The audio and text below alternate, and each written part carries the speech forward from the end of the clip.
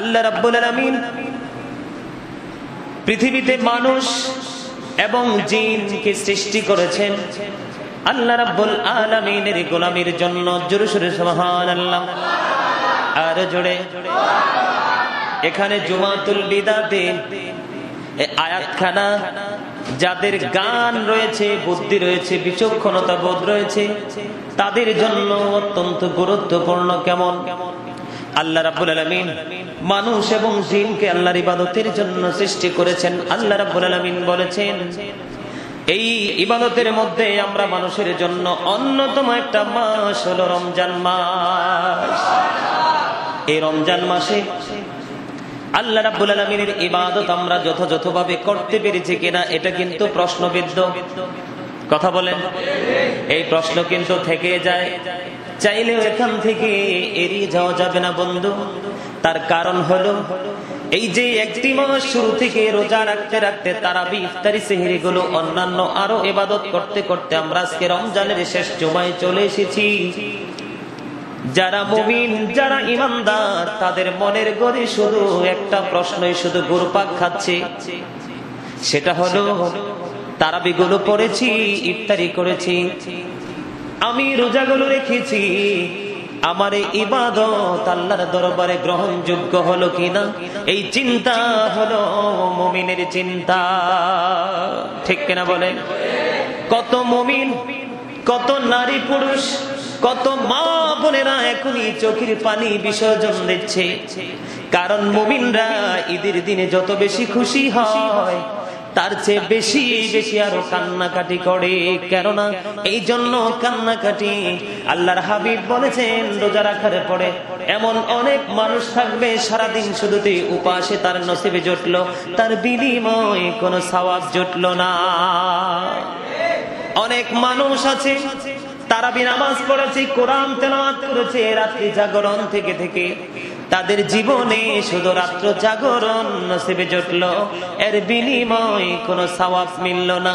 এই জন্য মুমিন ব্যক্তিদের অন্তরে হলো শুধু কবুল হয়েছে কিনা সেই টেনশন। ঠিক কিনা বলেন? আরো জোরে বলেন। সম্মানিত উপস্থিতি, আমার প্রিয় মুসল্লিদের কি বলছি, গোটা পৃথিবীর মুমিন মুসলমানকে আমি বলছি বন্ধু, গান হলো আল্লাহ প্রদত্ত একটা নূর। এটা অসংখ্য অগণিত বাড়ি গাড়ি, টাকা পয়সা, সোনা গয়নার মালিকের চাইতেও দামি হলো গান। কারণ এই বিবেক দিয়ে, তার গান বুদ্ধি দিয়ে অন্ধকারকে আলোকিত করতে পারে, প্রতিকূলকে সে অনুকূলে আনতে পারে, সমস্ত নোংরামি থেকে বের হয়ে নিজেকে আলোর পথে ধাবিত করতে পারে। এই জন্য বন্ধু বলছে, জ্ঞানী লোকেদের কাজ হলো গভীরভাবে চিন্তায় ব্যস্ত থাকা। অশিক্ষিত মূর্খ যারা রোজা রাখেনি, যারা ইফতারি করেনি, হালাল পথে উপার্জন করেনি, কোরআন ও হাদিসের আইনগুলো যথাযথ মেনে চলাফেরা করেনি, তারাই আছি শুধু ঈদুল ফিতরের দিনের অপেক্ষায়। ঠিক কিনা বলেন? সেই দিন সুন্দর করে নারীরা অশ্লীল পোশাক পরবে, চুলগুলো এলোমেলো ভাবে বাতাসের সাথে ম্যাচিং করে ঘোরাবে। ঠিক কিনা বলেন? পুরুষ লোকেরা অশ্লীল পোশাক করে ঘোরাফেরা করবে, এটা যেমন তাদের জন্য আনন্দ। আর যেই মুমিন ব্যক্তিগুলো ওই যে এখন থেকে টেনশন করতেছে, রমজান তো শেষ হয়ে গেল রে, আগামী বছর আর রমজান পাবো কিনা, পৃথিবীর যেই অবস্থা, আমার ইবাদত গুলো কবুল হয়েছে কিনা, এমন করতে করতে যখন ঈদুল ফিতরের নামাজ পড়ার জন্য একটা রাস্তা দিয়ে আসবে, আসার সময় প্রত্যেকের জবানে থাকবে আল্লাহু আকবার, আল্লাহু আকবার, লা ইলাহা ইল্লাল্লাহ, আল্লাহু আকবার, আল্লাহু আকবার, লিল্লাহিল হামদ। একটা রাস্তা দিয়ে সে ঈদগাহে কদম দিবে, আর একটা রাস্তা দিয়ে ঘুরে এসে তার ঘরে যাবে। আল্লাহ রাব্বুল আলামিন তাকে নিষ্পাপ বেগুনাহ বানিয়ে তাকে তার গন্তব্যে পৌঁছে দিবে। জোরে সোরে বলেন সুবহানাল্লাহ। আর একটু মহব্বতে সুবহানাল্লাহ। বন্ধুরে আমার, গুরুত্বপূর্ণ একটা হাদিস শরীফ আপনারা শোনেন। বর্তমান যুগের মানুষের ঈদটা কেমন? জাহিলি যুগের মানুষের মতো ম্যাক্সিমাম মানুষের ঈদ আর গুটি কিছু মানুষের ঈদ হলো নম্রতার সাথে, ভদ্রতার সাথে, আল্লাহ রাসূলের আইন মানার সাথে সাথে। ঠিক কিনা বলেন? এই যুগে ম্যাক্সিমাম মানুষের ঈদ হলো জাহিলি যুগের মানুষের মতো। এখানে হযরতে আনাস রাদিয়াল্লাহু তাআলা থেকে একটা হাদিস এসেছে বন্ধু, আমার নবী বলেছেন, আমার নবী যখন মদিনায় গমন করলেন তৎকালীন সময়ে তাদের জন্য 2টা দিন ছিল। ওই দিনের মধ্যে জাহেলি যুগের মানুষগুলো রং তামাশা করতো, নাচানাচি করতো, খেলাধুলা করতো, অশ্লীল ভাবে তারা 2টা দিনকে তারা কাজে লাগাইতো। এবার আল্লাহর হাবিব মদিনায় গমন করে যখন জানতে পারলেন তাদের 2টা দিন, এই 2টা দিনের মধ্যে রং তামাশা করে তারা ফাজলামি করে সময়গুলো মাইনাস করে, আল্লাহর হাবিব মদিনাতুল মুনাওয়ারায় কদম দিয়ে তিনি জানিয়ে দিলেন যে তোমাদের জন্য এই 2টা দিনের চাইতে আরো নিয়ামতে পরিপূর্ণ আল্লাহ রাব্বুল আলামিন 2টা দিন দিয়েছেন। একটা দিন হলো ঈদুল আজহার দিন, আর একটা দিন হলো ঈদুল ফিতরের দিন। জোরে বলেন না সুবহানাল্লাহ। এই যুগের মানুষের জাহিলিয়াতের কথা আমি এই জন্য বলেছি বন্ধু, এই যে এখন থেকে দেখবেন বাজি ফুটায়, এই বাজি ফুটানো কোনো মুসলমানের কাজ নয়, গোল্লা ফুটানো কোনো মুসলমানের কাজ নয়। ঈদুল ফিতরের চাঁদ দেখতে দেরি বাড়ি বাড়ি আনাচে কানাচে মহল্লায় মহল্লায় বাচ্চারা বন্ধু বাজি ফুটায়।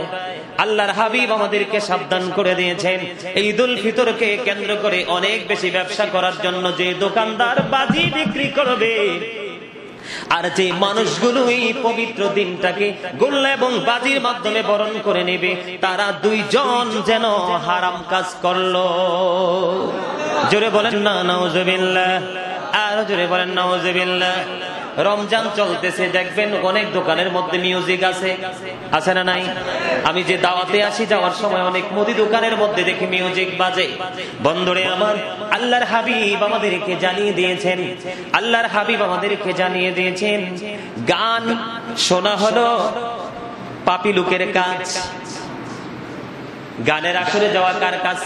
গানের আসরে যাওয়া পাপী লোকেদের কাজ।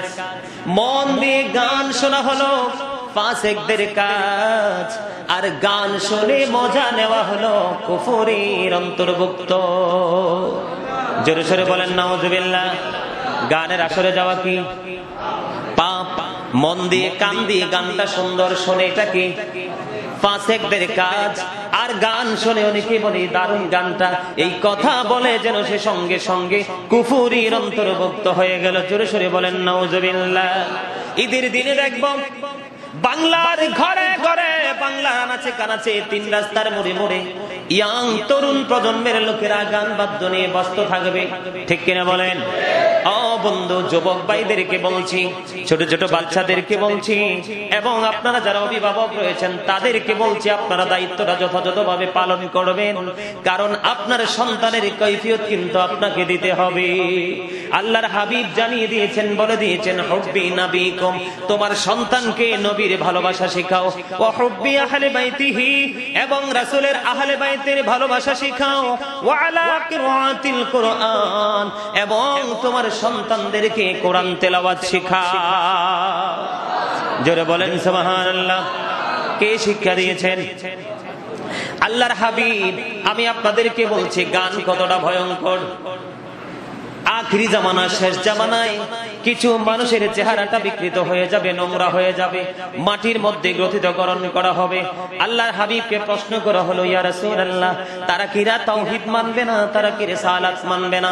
আল্লাহর হাবিব বলেছেন, তারা আল্লাহকেও মানবে, রাসূলকেও মানবে। আল্লাহর হাবিব আরো বলেছেন, ওয়া ইয়াসুমুন, তারা রোজা রাখবে, ওয়া ইয়াসাল্লুন, তারা নামাজ পড়বে, ওয়া ইয়াহুজ্জুন, তারা হজ করবে। তার মানে কি তারা নামাজ পড়বে, তারা রোজাও রাখবে, তারা হজ করবে, তারপরেও তাদের চেহারাটা বিকৃত হয়ে যাবে। ইয়া রাসূলুল্লাহ, কেন গো নবী? এবার আমার নবী বলে দিয়েছে, তার একটা মাত্র কারণ হলো তারা টাকা ব্যয় করে তারা গানের আসর বসাবে, গানকে সাপোর্ট দিবে। কি করবে? কথা বলেন না কেন? তারা কি করবে? আমাদের মধ্যে গানের সাপোর্টার আছে না নাই? এই জন্য বলছি, এই যে গান বাদ্যযন্ত্র পবিত্র ঈদুল ফিতরকে কেন্দ্র করে বন্ধ করতে হবে। ইমানদার হিসাবে এই বর্তমান প্রেক্ষাপট অত্যন্ত ভয়ঙ্কর দিকে চলে গেছে। এই ভয়ঙ্কর অবস্থার দিকে তাকিয়ে গান বাদ্যযন্ত্র, গোল্লা মারা, বাজি মারা, এগুলো থেকে আমাদেরকে বিরত থাকতে হবে, কারণ এগুলোর নাম ঈদ না, ঈদ হলো বন্ধু, আজকে সুন্দর করে খুতবায়ে খতিব বর্ণনা করেছেন। ঈদ হলো মুসলমানের জন্য এটা, তারা ঈদুল ফিতরের দিনে বেজোর খেজুর খেয়ে তারা ঈদগাহে আসবে। জোরে সোরে সুবহানাল্লাহ। এটা নবীর উম্মতের জন্য, আল্লাহর বান্দার জন্য সুন্নাহ। কি কথা বলেন? ঈদের দিনে কি করবে? আল্লাহর হাবিব পবিত্র ঈদুল ফিতরের জামাতে কোনো কিছু না খেয়ে যেতেন না, আর ঈদুল আজহার নামাজের আগে তিনি কোনো কিছু খেতেন না। তার মানে আল্লাহর হাবিব ঈদুল ফিতরের জামাতে যাওয়ার সময় বেজুর খেজুর খেয়েছেন, এটা আমাদের জন্য সুন্নাত।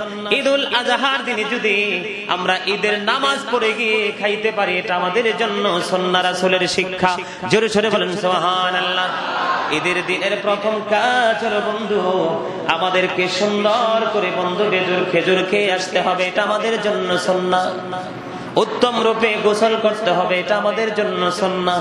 গায়ের মধ্যে সুগন্ধযুক্ত আতর লাগাবো, সুগন্ধি লাগাবো, এটা আমাদের জন্য সুন্নাহ। সুন্দর পোশাক, উত্তম পোশাক পরবো, এটা আমাদের জন্য বন্ধু সুন্নাহ। আর আসার সময় আমরা ফিতরা দিয়ে আসবো, এটা আমাদের জন্য সুন্নাহ। জোরে জোরে বলেন না সুবহানাল্লাহ। আনন্দ উৎসব করা, খুশি প্রকাশ করা, সাধ্য অনুযায়ী অধিক পরিমাণ দান করা এবং নিজের মহল্লার মসজিদে ফজরের নামাজ আদায় করা, এটা আমাদের জন্য সুন্নাহ। কথা কি বুঝতে পারছেন? রোজাদারের কাজ কি? বেজর খেজুর খাবে। বেজর বুঝেননি? 3টা 5টা 7টা 9টা 11টা, ঠিক কিনা? এরকম দেইরা যেটা থাকবে, ঠিক কিনা বলেন? আপনাদেরকে বলছি, যার যার তৌফিক অনুযায়ী বেজর খেজুর খাইবেন, সুন্দর করে পরিপূর্ণ করে অন্য দিনের চাইতে উত্তম রূপে গোসল করবেন, সুন্দর কাপড় পরবেন, গায়ের মধ্যে ইচ্ছে মতে আতর সুগন্ধি লাগাইবেন। আনন্দ উৎসবের সাথে ফ্যামিলির অন্যান্য যারা আছে ঈদের জামাতে আসবে তাদেরকে সঙ্গে নিয়ে আসবেন। আর ফিতরা দিবেন। ফিতরা আমরা ফিতরা দেই কিনা? এটা দিবেন, এটা আল্লাহর হাবিব আমাদেরকে শিখিয়েছেন, এটা আমাদেরকে দিতে হবে বন্ধু। তারপরে সেই দিন ঈদুল ফিতরের দিন ফজরের নামাজটা নিজের মহল্লা, নিজের গোত্রের মসজিদে পড়া সুন্নাহ। জোরে জোরে বলেন সুবহানাল্লাহ। এটা আমাদেরকে করতে হবে। এটার নাম হলো বন্ধু ঈদ। কথা কি বুঝতে পারছেন? ঈদের বাংলা কি? একদম সোজা যেটা কি? আনন্দ, এটাই তো। তাহলে আমাদের কি খুশি হয়ে এই কাজগুলো করতে হবে। নোংরামি, গান, বাদ্যযন্ত্র, আর বিশেষ করে আমাদের দেশে কিছু মা বোন আছে অসভ্য, আছে না নাই? আবার কিছু বাবাও আছে মেয়েকে শার্ট প্যান্ট পরাইতে পারলে ভালো লাগে। যেমন এখন কান্দির ফার গেলে দেখবেন অনেক বাবা নির্লজ্জ, বেহায়া, অসভ্য, মেয়ের হাতে ধরে রাখছে, মেয়েকে জিন্স প্যান্ট পুরুষের পোশাক পরাইছে। আল্লাহর হাবিব বলেছেন, যেই নারী পুরুষের জুতা পরবে, পুরুষের পোশাক পরবে, এই নারীগুলো হলো মর্দা মহিলা। জোরে জোরে নাউজুবিল্লাহ। এটাকে ছোট্ট থাকতে পুরুষের পোশাক দিয়ে দিয়ে ট্রেনিং প্রাপ্ত করতেছে, বড় হইলে আর নারীর পোশাক ভালো লাগবে না, ঠিক কিনা বলেন? আমার মূল কথা হলো, ঈদের দিনে যুবকদের কোনো কাজ নাই, কাজ হলো সুন্দর পোশাক পরে বাড়ি বাড়ি থেকে সেমাই মিষ্টি টিষ্টি খেয়ে দলবদ্ধ হয়ে রাস্তায় রাস্তায় ঘোরা, আড্ডা মারা। আমার এতে কোনো আপত্তি নেই, কিন্তু রাস্তা দিয়ে যখন মেয়েরা চুলগুলো দেখাইয়া দেখাইয়া, ঠোঁটে লিপস্টিক দিয়ে, পায়ে আলতা লাগাইয়া, ওড়না ছাড়া যখন রাস্তায় ঘোরাঘুরি করবে, আমি প্রত্যেকটা যুবককে বলবো, তোমরা একটা যুবকও তাদের দিকে নজর দিবে না। কথা বলেন ঠিক কিনা? কারণ আপনি প্রথম নজরটা দিয়েছেন মনের অজান্তে, এটার জন্য কোনো পাপী হবেন না। কিন্তু দ্বিতীয় নজর যদি আপনি আবার দেন, তাহলে প্রথমটাও পাপের অন্তর্ভুক্ত হয়ে যাবে। কারণ চোখের জিনা হলো দেখা। চোখ দিয়ে যখন নোংরা জিনিস দেখা হয়, তখন অন্তরের মধ্যে নোংরামি পয়দা হয়। আর যখন অন্তরের মধ্যে নোংরামি পয়দা হয়, তখন দেহের বিভিন্ন অঙ্গ প্রত্যঙ্গ দ্বারা নোংরামি করতে মানুষ বাধ্য হয়, ঠিক কিনা বলেন? এই জন্য চোখের দৃষ্টিটাকে নোংরামি থেকে আমাদেরকে দূরে রাখতে হবে, আড়াল করে রাখতে হবে, তখনই আমাদের জীবনে সফলতা সম্ভব। ইয়া রাসূলুল্লাহ, ইয়া হাবিবাল্লাহ, ইয়া রাসূলুল্লাহ, ইয়া হাবিবাল্লাহ, ইয়া রাসূলুল্লাহ, ইয়া হাবিবাল্লাহ। লাই আমার মতের নিদান কালে আমার শিয়রে দেখিব আপনাকে নয়ন ভরে ইয়া রাসূলুল্লাহ লা ইয়া রাসূলুল্লাহ লা মুনকার নাকির আসিয়া সওয়াল করবেন বসাইয়া নিবেন পর্দা দয়াল নবী উঠাইয়া সালাম জানাব কদম সুইয়া ইয়া রাসূলুল্লাহ ইয়া হাবিবাল্লাহ ইয়া রাসূলুল্লাহ ইয়া হাবিবাল্লাহ লা ইয়া রাসূলুল্লাহ ইয়া হাবিবাল্লাহ লা গোসল করাইয়া কাফন পরাইয়া যখন রাখিবে কবর শোয়াইয়া লইও গো কোলে গুনাম বলিয়া ইয়া রাসূলুল্লাহ ইয়া হাবিবাল্লাহ লা ইয়া রাসূলুল্লাহ ইয়া হাবিবাল্লাহ আসসালাতু ওয়াসসালামু আলাইকা ইয়া রাসূলুল্লাহ। আলহামদুলিল্লাহ বলেন আর জোরে। আমার কথাগুলো কি বুঝতে পারছেন সবাই? তাহলে ঈদের দিনে কি করা যাবে না? গান বাদ্য রং তামাশা কোনো কিছু। আবার এটা মনে করেন না হুজুর তো এমনি আনুষ্ঠানিক ভাবে গান বাজনা বাজানোর জন্য না নিষেধ করছে, মোবাইলে গান বাজনা তো চাইতে নিষেধ করে নাই, এটা আবার মনে করেন না যে হুজুর তো আনুষ্ঠানিক ভাবে গান বাদ্যকে সাপোর্ট করতে নিষেধ করছে, যে মোবাইলে আবার গান বাদ্য বৈধ মনে করেন না। যেমন গতকালকে আমার এক ভক্ত হোয়াটসঅ্যাপে ফোন দিতেছে, বুঝছেন, তো আমি তো নাম্বারেই ফোন রিসিভ করতে পারি না, এত বেশি বিরক্ত করে মানুষ। তো পরে আমি নেটটা একটু তারাবির পরে ওপেন করলাম, করার পরে চাইয়া দেখি সে হাতে একটা চিঠি লিখছে, লেখা আমার কাছে মেসেজটা পাঠাইছে। চিঠিটা সে হাতে লিখছে, লেখা বলছে যে হুজুর আপনারা তো বলেন যে 7.5 ভরি স্বর্ণ হইলে জাকাত দিতে হবে, তা এখন আমাদের দেশে কিছু শিক্ষিত মূর্খ আছে। কি আছে? শিক্ষিত মূর্খ আছে। প্রাতিষ্ঠানিক শিক্ষা অর্জন করলেই তাকে শিক্ষিত বলা যায়, কিন্তু জ্ঞানী বলা যায় না। জ্ঞানী হতে হলে আল্লাহ প্রদত্ত নিয়ামত লাগবে। আমাদের দেশে অনেক শিক্ষিত মানুষ আপনি খুঁজে পাবেন, কিন্তু তার শিক্ষাকে সে কাজে লাগাইতে পারেনি। এই জন্য সে শিক্ষা অর্জন করার পরেও সে জ্ঞানের দিক দিয়ে সে সেন্সলেস মানুষের মতো আচরণ করার কারণে আজকে সে দায়িত্বচ্যুত হয়ে আপনার সে শূন্য হাতে সে ঘুরতেছে। ঠিক কিনা বলেন? তো সেই চিঠি যে লেখছে, লেখার মধ্যে লেখছে যে হুজুর জাকাতের বিষয়ে যে আলোচনা করেছেন, আসলে এই কথাটা উল্লেখ করা উচিত ছিল। আমাদের মধ্যে কিছু লোক আছে যে 7.5 ভরি স্বর্ণ থাকলে 7.5 ভরি স্বর্ণেরই জাকাত দিতে হবে, 1000 ভরি থাকলে যে জাকাত দেওয়া লাগবে এটা তার মাইন্ডে নাই। আপনি এই বিষয়টা নিয়ে একটু কথা বলেন। আলহামদুলিল্লাহ বলেন। আপনি তার চিন্তাটা দেখছেন, নিশ্চয়ই সে প্র্যাকটিক্যালি দেখছে। তো সে বলতেছে হুজুর আপনি এটা বলে দেন যে 7.5 ভরি হইলে মিনিমাম 7.5 ভরি হলে এটাকে ভাগ করে 40 ভাগের 1 ভাগ জাকাত দিতে হবে। এবার যদি 1000 না 1 লক্ষ ভরিও যদি থাকে, আপনি সম্পত্তির 40 ভাগের 1 ভাগ জাকাত দিতে হবে।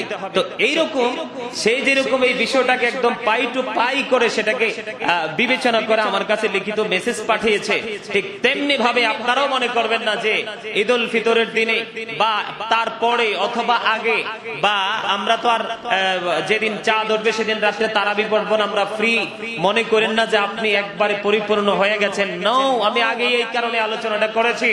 আপনি চিন্তিত থাকেন, বেশি বেশি করে কাঁদেন, বেশি বেশি করে তওবা করেন, কারণ আমি দেখেছি রোজা থাকার পরেও কিন্তু মানুষের এই 2 ঠোঁট বন্ধ নাই। ঠিক নেই? গীবত চলতেছে নি? হ্যাঁ চলে না?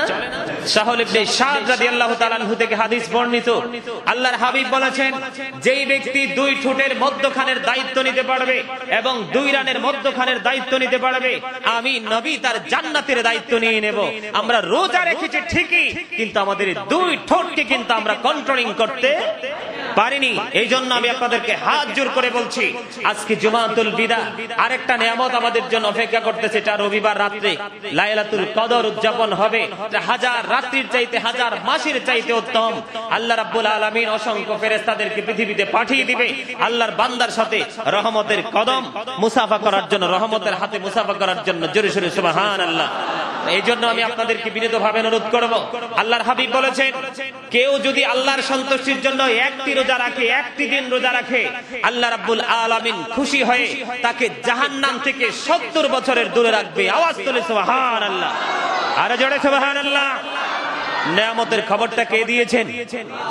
রাসূল দিয়েছেন। কে দিয়েছেন? এজন্য আমি প্রায় সময় বলি, রাসূল আমার ভালোবাসা, রাসূল আমার আলো আশা, রাসূল আমার প্রেম বিরহের মূল আলোচনা, রাসূল আমার কাজে কর্মে অনুপ্রেরণা। বলেন, রাসূল আমার ভালোবাসা, রাসূল আমার আলো আশা, রাসূল আমার প্রেম বিরহের মূল আলোচনা, রাসূল আমার কাজে কর্মে অনুপ্রেরণা। মারহাবা বলেন, ঠিক না? আমাদের ত্রুটি শেষ নাই।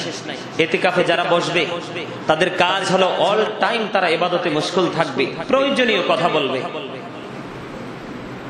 ইতিকাফে বসার পরেও ফ্যামিলি পরিবার নিয়ে আলাপ চলতে থাকে। আমাদের ত্রুটির কোনো শেষ নাই। মসজিদে যখন আমি খুতবা দেই, খুতবা দেওয়ার সময় খুতবাটা দেওয়াটা যতটা জরুরি, তার চেয়ে জরুরি হলো শোনা। খুতবা দেওয়া হলো সুন্নাত, আর শোনা হলো ওয়াজিবটা, বাধ্যতামূলক। খুতবা দেওয়ার সময় আপনাদের কথা, একজন কথা বলতেছে, আওয়াজ তুলে আপনি চুপও বলতে পারবেন না। আপনি তাকে ইশারা দিয়ে বলবেন, ভাই চুপ থাকেন, ইশারা দিয়ে বলবেন চুপ। তা আমাদের ত্রুটির কি কোনো শেষ আছে? কথা বলেন, শেষ আছে? তো তাড়াতাড়ি রুকু সেজদা দেওয়া যায়, যত তাড়াতাড়ি শেষ করা যায়। কিন্তু বুদ্ধিমান মানুষের কাজ হলো এক একটা তারাবি, এক একটা চ্যালেঞ্জ, এক একটা রোজা একটা ইমানদারের জন্য, বর্তমান প্রেক্ষাপটের জন্য এক একটা রোজা এক একটা চ্যালেঞ্জ। ঠিক কিনা বলেন? যে আজকের রোজার উসিলায় হয়তো আল্লাহ ক্ষমা করবে, এই প্রত্যাশা করতে করতে হঠাৎ করে আল্লাহ রাব্বুল আলামিন আপনার উপর রাজি খুশি হয়ে ক্ষমা করে দিবে। জোরে সোরে বলেন সুবহানাল্লাহ, আরো জোরে। আপনারা সবাই ফিতরা দিবেন, অসহায় গরিব দুঃখীগুলোকে বেশি বেশি করে দান করবেন। কথা কি বুঝতে পারছেন? কি করবেন? বেশি বেশি করে দান করবেন। সর্বনিম্ন 70 টাকা আর সর্বোচ্চ 2000 টাকার উপরে। এটা আপনার ব্যক্তিগত রুচির ব্যাপার। কেন বলছি? আমি কিন্তু আজকে আলোচনার মধ্যে একটা কথা বলছি, আপনারা কতটুকু খেয়াল করছেন জানি না। সেই বিষয়টা হলো, অসংখ্য অগণিত অনেক সম্পত্তির মালিকের চাইতে একটা বিবেকবান জ্ঞানী মানুষ অনেক দামি। ঠিক কিনা বলেন? কারণ অর্থ মানুষকে অন্ধকার জগতের দিকে ঢেলে দেয়, অর্থ মানুষকে অহংকার করতে শিখায়, অর্থ মানুষকে পাপের দিকে লিপ্ত করতে শিখায়, অর্থ মানুষকে মানুষ থেকে অমানুষ বানাতে শিখায়, অর্থ মানুষকে আলোর জগৎ থেকে অন্ধকার জগতের দিকে যাওয়ার জন্য উৎসাহিত করে। আর সঠিক জ্ঞান, সঠিক বিবেক মানুষকে সকল প্রতিকূল অবস্থাকে ভেঙে চুড়ে সে নতুন এক আলোর সন্ধানের ইতিহাস তৈরি করতে শিখায়। ঠিক কিনা বলেন? এই জন্য বলেছি, আমি এক শুক্রবারে বলে গেছি আপনাদেরকে, আপনারা মনে অনেকে রাগ করছেন, কিন্তু সেই বক্তব্যটা ছিল আপনাদের কাছে আমার শাসন। কারণ আপনাদের কি শুধু আমার ভালোবাসার ইখতিয়ার নাই, শাসন করার ইখতিয়ার আছে। যেমন আল্লাহ রাব্বুল আলামিন শুধু আল্লাহর বান্দার উপর রহমত দেয় নাই, আল্লাহর হাবিব কিন্তু আল্লাহ রাব্বুল আলামিনকে বান্দার শাসন স্বরূপ গজব দিয়েছে। ঠিক কিনা বলেন? আল্লাহর হাবিব সব সময় শুধু ভালো কথা বলে, তার উম্মতগুলোকে হেদায়েতের পথে তিনি ডাকেননি। আল্লাহর হাবিব কিন্তু অপরাধ করার পরে তাদেরকে শাসন স্বরূপ আল্লাহর গজবের ভয়ও কিন্তু দেখিয়েছেন। ঠিক কিনা বলেন? আমি একটা শুক্রবারে বলে গেছি, আপনারা কি পরের শুক্রবারে ইফতারি করিয়েছেন? আপনারা কিন্তু অনেকেই, ম্যাক্সিমাম লোকই কিন্তু হাত তোলেননি, কারণ করার নাই। আপনারা হাত তুলবেন কিভাবে? আপনারা আমার কথাটাকে ঠনকো ভাবে ফেলে দিয়েছেন। আমি আবার আপনাদেরকে স্মরণ করিয়ে দিতে চাই, আজকের জুমাতুল বিদা থেকে আপনার রোজা কবুল হয়েছে কিনা সেটা আপনার জানা নাই, কিন্তু আল্লাহর হাবিব যে আপনাকে খবরটা জানিয়ে দিয়েছে যে একটা রোজাদারকে যদি তুমি তৃপ্তি সহকারে ভালোবেসে ইফতারি করাইতে পারো, আল্লাহ রাব্বুল আলামিন তোমাকে কাল কিয়ামতের ময়দানে হাউজে কাউসারের পানি পান করাবে। যতক্ষণ না পর্যন্ত তুমি জান্নাতে প্রবেশ না করবে, ততক্ষণ পর্যন্ত তোমার কোনো পানির পিপাসা লাগবে না। আওয়াজ তুলে বলেন সুবহানাল্লাহ। যারা বুদ্ধিমান মানুষ, যারা জ্ঞানী মানুষ, তারা কিন্তু পাগল হয়ে গেছে যে যেই কোনো ভাবে এই কথাটা আমাকে মানতে হবে, হয়তোবা এই আমলের কারণে আমি জান্নাতি হতে পারি, কারণ এটা আপনার নাজাতের উসিলা হতে পারে। আল্লাহ বলেছেন ওয়াবতাগু ইলাইহিল উসিলা ওয়া কুনু মা'আস সাদিকিন। আওয়াজ তুলে বলেন সুবহানাল্লাহ।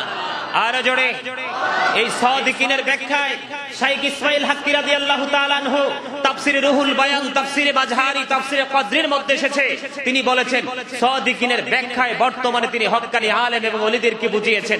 এই কারণে হক্কানি আলেম এবং ওলিদের সাথে বেশি বেশি করে সম্পর্ক রাখার কথা আমি বেশি বেশি বলি, কারণ আপনি যখন কোন হক মানুষের সাথে সম্পর্ক হবে তখন আপনি হক কথাগুলো শুনবেন, তখন সঠিক পথে চলতে আপনি আপনার ভালো লাগবে, তখন কিন্তু আপনার মধ্যে আর কোনো নোংরামি থাকবে না। এজন্য বলেছি যারা এখনো পর্যন্ত কোনো মানুষকে ইফতারি করার নাই, আরো যে সময় আছে আপনারা একটু ইফতারি করাবেন। যদি না পারেন কাউকে ইফতারির জন্য টাকা দিয়ে দিবেন। এটাও যদি সম্ভব না হয় 50টা টাকা দিয়ে বলবেন যে এটা দিয়ে তুমি এক গ্লাস শরবত কিনে খেও। আল্লাহর হাবিব বলেছেন কেউ যদি রমজান মাসকে, পবিত্র মাসকে ভালোবেসে একটা মানুষকে একটা খেজুর, এক গ্লাস পানি অথবা একটু দুধ দিয়ে ইফতারি করায়, আল্লাহ রাব্বুল আলামিন তার জীবনের গুনাহগুলো মাফ করে দিবে, তার জন্য জান্নাত বরাদ্দ করে দিবে। আওয়াজ তুলে সুবহানাল্লাহ। আরো জোরে বলেন সুবহানাল্লাহ। আপনাদেরকে আমি আরেকটা কথা স্মরণ করিয়ে দিতে চাই, আপনার একটা রোজার কারণে 10 দিনের গুনাহ মাফ হয়ে যায়। কয় দিনের? তাহলে 10 10 কয়টা হয়? কয় দিন? 100 দিন। তাহলে 3 10 30 কত? 300 দিন। আরো কিন্তু 60টি দিন বাকি রয়েছে। এই 60টি দিনে আপনারা শাওয়াল মাসে যদি সম্ভব হয় 6টি রোজা রাখবেন। কয়টি? শাওয়ালের চাঁদে 6টি রোজা। তবে এখানে হযরত আবু যর রাদিয়াল্লাহু তাআলা আনহু থেকে একটা হাদিস শরীফ এসেছে, হাদিস শরীফ এসেছে তিরমিজি শরীফের মধ্যে। এখানে আল্লাহর হাবিব সাধারণ মানুষকে বলেছেন তোমরা যদি কেউ রোজা রাখো, এখানে আল্লাহর হাবিব সংক্ষেপে বলছি, আল্লাহর হাবিব বলেছেন সালাসা আশারা ও আরবাআ আশারা ও খামসাহা আশারা, রাওয়াহু তিরমিজি। আল্লাহর হাবিব আমাদেরকে জানিয়ে দিয়েছেন বন্ধুরা আমার 13 14 15 তারিখ তোমরা যদি রোজা রাখো 3টি দিন রোজা রাখবা। জোরে সোরে বলেন সুবহানাল্লাহ। কয় দিন? 13 তারিখ, 14 তারিখ, 15 তারিখ। সাধারণ ভাবে যদি রোজা রাখি আমরা, আমাদের অনেক মা বোনেরা কিন্তু রোজা রাখতে পছন্দ করে, অনেক মুরব্বী বাবারাও রোজা রাখে। আপনাদেরকে বলছি এবং মিডিয়ার মাধ্যমে আমার দেশ বিদেশে গোটা পৃথিবীতে আমার যারা ভক্তরা আলোচনা শুনছেন তাদেরকেও বলছি যে যদি এমনি সাধারণ ভাবে রোজা রাখেন তাহলে প্রতি মাসে চাঁদের 13 তারিখ, 14 তারিখ, 15 তারিখে রোজা রাখবেন। আর যদি সম্ভব হয় শাওয়াল মাসে আসছে যে ঈদুল ফিতরের চাঁদ, এই চাঁদের 6টি রোজা রাখবেন। এই 6টি রোজা কার রাখার কারণে আজকে এখানে হাদিস শরীফের মধ্যে এসেছে বন্ধুরা আমার, আল্লাহর হাবিব বলেছেন যে পুরো একটি বছরে রোজা রাখার সমান সওয়াব পাবে। জোরে সোরে বলেন সুবহানাল্লাহ। পুরনো 1 বছরের রোজার সমতুল্য সওয়াব আমরা কি করব? পেয়ে যাব। আল্লাহ যেন আমাদেরকে সেইভাবে আমল করার তৌফিক দান করে, সকল বলুন আমিন। আজকের এই জুমাতুল বিদাকে কেন্দ্র করে আমি আপনাদেরকে আরেকটা মেসেজ দিতে চাই, যদিও এটা আমার খুতবার আলোচনা নয়, বাহিরের আলোচনা, তবে বর্তমান প্রেক্ষাপট আর আমি আমার বাসার আশেপাশে গত 2 দিন যাবত আপনার গোল্লা বাজি তারাবির সময় বা সকালবেলা না মানে সন্ধ্যার পরে গোল্লা ফুটানোর আওয়াজ শুনতে পাই, বাজি ফুটানোর আওয়াজ শুনতে পাই, তখন কিন্তু আমার মাথায় এসেছে যে এই দেশের অসভ্য ক্যারেক্টারলেস পিপল যাদেরকে ইংলিশে বলা হয়, এই চরিত্রহীন মানুষগুলোর কারণে ভালো মানুষগুলো পর্যন্ত ভালো জায়গায় থাকতে পারে না। ঠিক কিনা বলেন? আরো জোরে বলেন ঠিক কিনা? সমাজের মানুষগুলো যারা অসভ্য, এদের কালো টাকায় তাদের পাহাড় গড়া হয়, তখন তাদের অত্যাচারের শিকার কিন্তু সাধারণ মানুষ হয়। তবে তার এই ক্ষমতাকে চিরদিনের জন্য নিশ্চিহ্ন করা সম্ভব যদি সামাজিকতায় যদি সবাই একত্রিত হতে পারে। ঠিক কিনা বলেন? সামাজিক শক্তি কিন্তু অনেক বড় একটা শক্তি, অনেক বড় একটা ইউনিটি। তা আমি আপনাদেরকে বিনীতভাবে অনুরোধ করব, ইবনে মাজাহ শরীফের মধ্যে একটা হাদিস শরীফ এসেছে। আল্লাহর হাবিবে হাদিস শরীফটাকে 3টা ধাপে বর্ণনা করেছেন। এর মধ্যে প্রথম ধাপটা হলো যখন এই পৃথিবীর বুকে অশ্লীল ভাবে মানুষ, নারী পুরুষ অবাধে চলাফেরা করবে, অশ্লীল ভাবে চলাফেরা করবে, আল্লাহর হাবিব বলেছেন তখন তাদের উপর নতুন নতুন রোগ আবির্ভূত হবে, তখন মানুষ নতুন নতুন রোগাক্রান্ত হয়ে মানুষ বিপর্যস্ত হবে। তো এটার অন্যতমই কারণ হলো বর্তমান সমাজ কিন্তু ফিতনার দিকে ধাবিত। ঠিক কিনা বলেন? আরো জোরে বলেন ঠিক কিনা? তা আমি প্রত্যেকটা বাবা মাকে বলবো, every parent should take care their children very carefully. প্রত্যেকটা পিতামাতার উচিত সন্তানের দায়িত্ব যত্ন সহকারে পালন করা। ঠিক কিনা বলেন? সন্তান যত বড়ই হোক, সন্তানের ঘাড় যত মোটাই হোক, আপনার এখনো পর্যন্ত কিন্তু বাবা মায়ের কাছে সন্তানের ক্ষমতা কিন্তু লেস, পাওয়ার কিন্তু লেস। ঠিক কিনা বলেন? বাবা মার কাছে সন্তানের কোনো পাওয়ার নয়। আমি প্রত্যেকটা পিতামাতাকে, বিশেষ করে আমার এই মসজিদের মুসল্লি যারা রয়েছেন, মা বোনেরা যারা শুনতেছেন, মিডিয়ার মাধ্যমে গোটা পৃথিবীর মুসলমানদেরকে আমি বলবো, আপনি আপনার সন্তান কি করছে সেদিকে নজর রাখবেন, কারণ আজকে এই গজবের জন্য কিন্তু আমরা নিজেরাই দায়ী। কথা বলেন। আমি যে সম্ভাবনা দেখতে পাচ্ছি, এখনো তো রোজা শেষ হয় নাই, আমার মনে হয় যে গোলা আর বাজির আওয়াজে আমরা সমাজে টিকতে পারবো না, গানের আওয়াজে আমরা সমাজে টিকতে পারবো না। এই জন্য আমার এই বক্তব্যটা দেওয়া। 2 নাম্বার হলো, আল্লাহর হাবিব বলেছে, যখন মানুষ ওজনে কম দিবে এবং মালের মধ্যে ভেজাল ঢোকাবে, তখন এই পৃথিবীর বুকে দুর্ভিক্ষ দেখা দিবে। আজকে কিন্তু দুর্ভিক্ষের মুখোমুখি আমরা, ঠিক কিনা বলেন? যাদের ব্যালেন্স করা ব্যাংকে টাকা আছে, গোল্ডের গোডাউন যাদের কাছে আছে, জমিতে বিঘা মাঠে যাদের বিঘায় বিঘায় জমি আছে, মুষ্টিময় কিছু মানুষ কিন্তু অসুস্থ। আপনাদের মনে আছে কিনা, গত শুক্রবারে আমি আপনাদেরকে বলেছি, জোর করে নয়, প্রেসার দিয়ে নয়, যে আপনারা যদি দান করেন এখান থেকে 1 টাকা আমার কাছে দিবেন। আমার আশেপাশে কিছু এমন দরিদ্র মানুষ আছে, তাদেরকে দেখলে আপনার কান্না আসবে, তাদেরকে আমরা সবাই মিলে একটু সহযোগিতা করব। তার কারণ টাকা দিবেন আপনারা, পৌঁছে দিব আমি, মাঝখান থেকে ফায়দা হবে, আমি সওয়াব পাবো। কারণ মানুষের সেবাই হচ্ছে সবচেয়ে বড় সেবা, ঠিক কিনা বলেন? সম্মানিত উপস্থিতি, হাদিস শরীফের মধ্যে এসেছে, একটা পিপাসার্ত কুকুরকে এক পথচারী পানি পান করানোর কারণে, পায়ের মৌজা খুলে ভিজিয়ে কুকুরকে পানি পান করানোর কারণে আল্লাহ রাব্বুল আলামিন সেই ব্যক্তিকে জান্নাতি করে দিয়েছে। জোরে জোরে সুবহানাল্লাহ। আর আজকে আমরা শ্রেষ্ঠ জাতি মানুষ, আমরা যে ঈদের আগে আপনাদেরকে আরেকটা কথা বলি, এই যে আপনার চ্যানেল নিউজ 24 এর মধ্যে একটু নিউজগুলো দেখবেন, সেমাই যে কত নোংরা ভাবে তৈরি করা হচ্ছে। আপনাদের কাছে অনুরোধ থাকবে, অন্ততপক্ষে এই 30টি দিন রোজা রেখে কারো বাড়িতে সেমাই নিবেন না, আমার অনুরোধ। প্রয়োজনে চিকন চাল কিনে একটু মিষ্টি খাবেন, কারণ যেহেতু মিষ্টি খাওয়া সুন্নাত। তারপরে সেমাই কিনবেন, এটাকে বয়কট করেন। এই যে চিনি, আমরা গুড় খাই, খেজুরের গুড়, আর তারপরে বলেন আখের গুড়, এই যে খাবারগুলো, সস বলেন, এই যে ট্যাং বলেন, সবগুলো অত্যন্ত কেমিক্যালে ভরপুর, রং দিয়ে, একদম নোংরা রং দিয়ে, বিভিন্ন কেমিক্যাল দিয়ে আমাদের সামনে অলরেডি প্রেজেন্ট করতেছে। এই বক্তব্যটা দেওয়ার কারণ হলো, আল্লাহর হাবিব আজ থেকে 1450 বছর আগে আমাদেরকে জানিয়ে গেছে, মালের মধ্যে যখন ভেজাল ঢোকাবে আর ওজনে যখন কম দিবে, তখনই পৃথিবীতে দুর্ভিক্ষ দেখা দিবে। আজকের এই দুর্ভিক্ষ আগামী দিনে আরো কঠিন ভাবে আমাদের মুখোমুখি করতে হবে, আমাদের সামনে আসবে। তার একটা মাত্র কারণ, যে অন্যায় করে এবং যে অন্যায়কে ফসলে দেয়, দুজন কিন্তু সমান অপরাধী, ঠিক কিনা বলেন? সম্মানিত উপস্থিতি, চুরির মাল রাখার জায়গা না পাইলে কেউ চুরি করবে না, ঠিক কিনা বলেন? অন্যায় করে প্রশ্রয় দেওয়ার মতো মানুষ যদি না থাকে, সে কখনো অন্যায় করবে না। তো এমনি করে প্রত্যেকটা অপরাধকে ধামাচাপা দেওয়ার মতো মানুষ আছে বিদায় এই সমাজের মধ্যে এত বেহায়াপনা, অশ্লীলতা, দুর্নীতি বেড়েই চলেছে। 3 নম্বর, আল্লাহর হাবিব বলেছেন, যখন এই পৃথিবীর ক্ষমতাসীন ব্যক্তিদের অত্যাচারের শিকার হবে সমাজের দরিদ্র মানুষগুলো, আপনার একদম লয় শ্রেণীর মানুষগুলো, তখন আল্লাহ রাব্বুল আলামিন পৃথিবীতে বৃষ্টি দেওয়া বন্ধ করে দিবে, পৃথিবীতে অনাবৃষ্টি দেখা দিবে। আল্লাহর হাবিব সেই হাদিসের শেষ অংশে জানিয়ে দিয়েছেন যে পৃথিবীতে যদি কোনো আপনার পশু পাখি কীট পতঙ্গ প্রাণী না থাকতো, তাহলে আল্লাহ রাব্বুল আলামিন টোটালি বৃষ্টি দেওয়া বন্ধ করে দিত। জোরে সোরে বলেন নাউজুবিল্লাহ। আজকে কিন্তু 3টা কথা, 3টাই কিন্তু আমাদের সমাজের মধ্যে, আমাদের দেশের মধ্যে প্রবল বেগে বৃদ্ধি পাচ্ছে। আমি আপনাদেরকে বলবো, আমরা যখন এই নোংরামিকে বয়কট করতে থাকবো, তখন ওই জায়গার মানুষগুলো সচেতন হতে থাকবে, ঠিক কিনা বলেন?